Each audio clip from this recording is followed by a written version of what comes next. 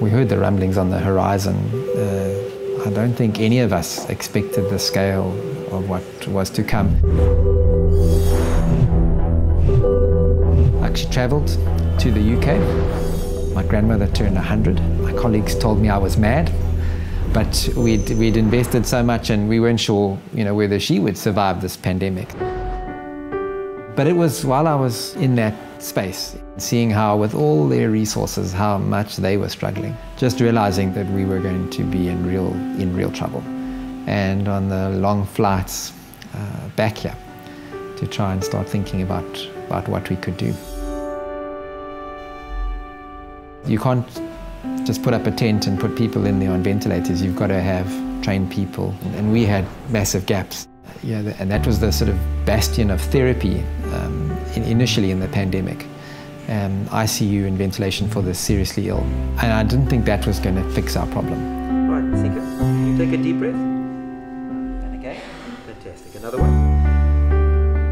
One of my friends contacted me and said, no, look, there's a doctor putting a group together. Something I've never done. It's a field I've never worked in, medical field. It's a challenge. I had one colleague here at the hospital, could bounce ideas off him, but then really the rest of the team was all people signed up through Facebook. And very soon we had a team of designers and engineers working on it. Our initial ideas were to use non-invasive ventilation, something that could be used in a ward where you didn't have highly skilled staff and you didn't have lots and lots of oxygen. Our first devices were based on diving regulators. Quite a lot of us have done scuba diving and we had stuff lying around and we could play around with it. We had 2 weeks of complete lockdowns. Can't get spring wire, can't get springs made, so I ended up using welding wire out of a welding machine, sort of make my own springs. Really, we'd have an idea, in the middle of the night, share it in the morning. Somebody would have it designed by mid-morning, lunchtime they'd be printing, and in the afternoon we'd have a prototype. I printed some simple non-return valves, and my wife was actually putting one back together, but she put it back together the wrong way around. I looked at this thing and I blew through it and I felt, hey, there's a bit of resistance, and that's what we were looking for. So for a while we called it the Roxy valve. So that was incredible. So we were able to then connect it up and say, no, it needs tweaking here, or this is not right, or let's redesign it completely, start again. That happened a few times. So it was trial and error, but it worked.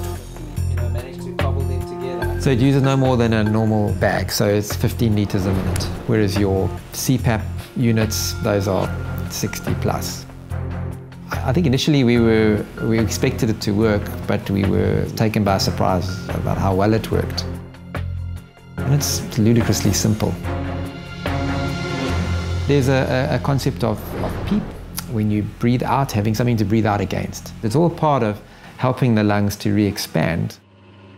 I saw dramatic results. I saw patients who were not coping on the standard oxygen masks actually get to high oxygen saturation levels in the 90s. So they went from dramatically low levels in the 50s and 60s all the way up into the 90s with that OxERA mask. Yeah, I think we had so little to offer besides oxygen.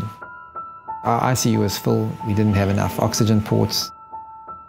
So it was heartbreaking seeing people waiting, having to watch their relatives, many of them demise, there with them waiting.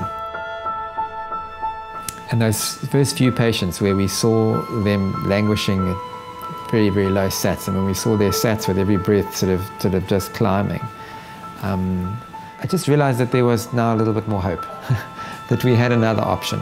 Another arrow in our quiver for those really sick patients.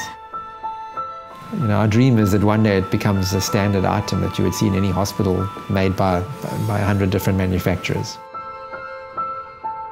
Oh, it's restored my faith in people. Just to see how strangers are willing to step up and get involved. How people have given so sacrificially, with no expectation, for complete strangers, has just been phenomenal. To be part of that has been incredible.